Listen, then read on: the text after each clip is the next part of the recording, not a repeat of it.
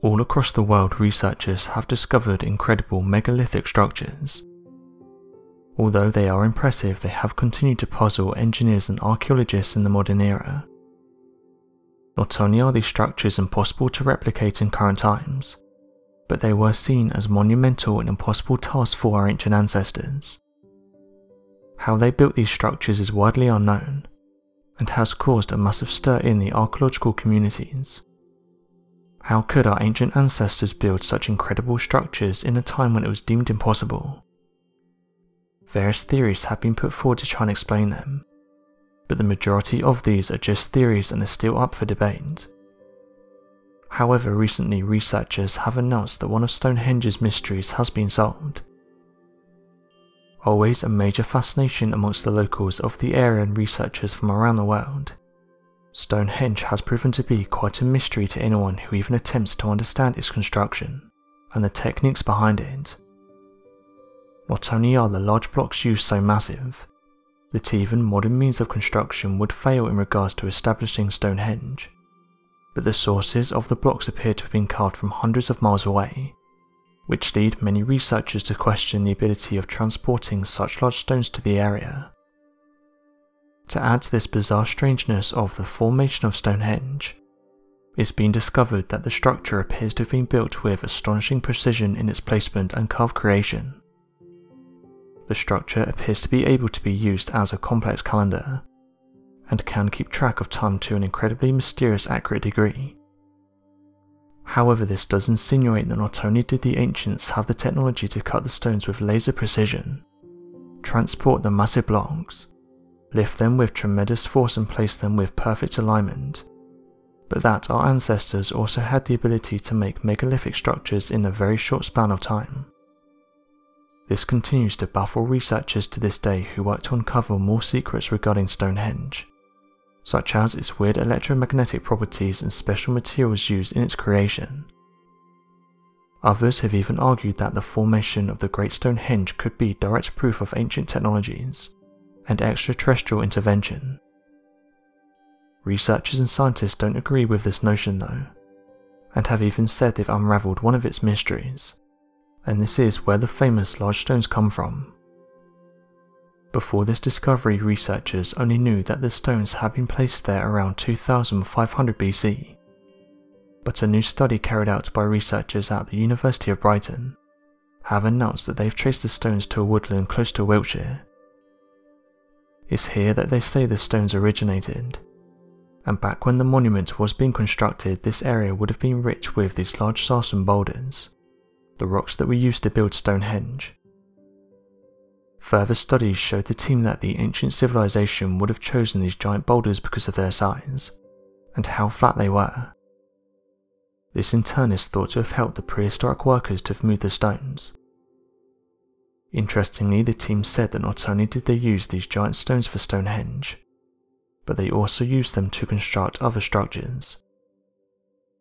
The team also said that over 1,000 years before Stonehenge was constructed, the giant blocks would have been used to construct a massive local prehistoric tomb. This would have been for important individuals in the region.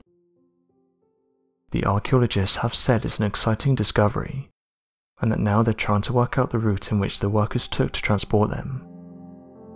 Although the team said they made great progress, they still said they want to work out how the workers transported these 15 to 45 ton stones over 15 miles. When looking into the route though, they said this would have been no easy task, as during some of these trips these giant boulders would have had to have been hauled up an incline for several hundred meters. As of right now, more studies are needed to determine how these ancient workers achieved this. Interestingly though, those who have looked into Stonehenge have said there's more than what meets the eye. For years, an archaeological site of significant importance has always been a major fascination amongst the locals of the area and researchers from around the world, and that location is Stonehenge. And those who've studied the interesting monument have said it's proven to be quite a mystery to anyone who even attempts to try and understand it. When researchers attempted to better understand the strange electromagnetic phenomenon experienced at Stonehenge, they began to put forward a theory when plotting on a map a number of different megalithic monuments, that points to the idea of one long and massive road that seems to have connected the monuments in a straight line. This would later lead to the theory that the spiritual placement of Stonehenge was that of a mystical property, and that this invisible road could have been reference to a mystical line of energy that ran around the world known as a ley line.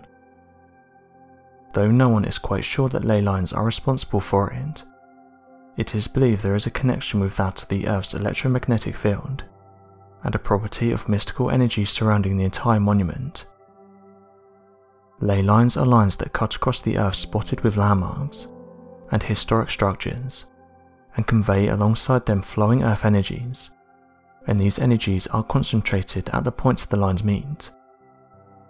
The concept behind the line started with amateur archaeologist and businessman Alfred Watkins in 1921. This is when he realised that ancient sites appear to be lined up with others close by. He drew lines on his map to show that people that lived in Old Britain travelled in a straight line pattern, with major man-made or natural sites falling in this line.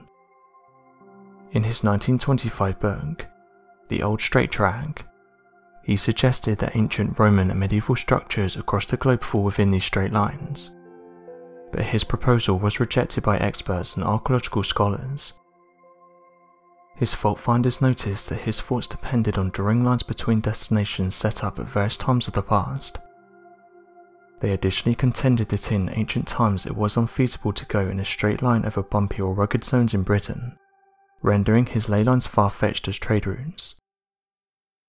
A year later, Watkins' followers started the Straight Line Club, and in 1927 Watkins published a book titled The Ley Line Hunters, to help those interested in finding their own ley lines.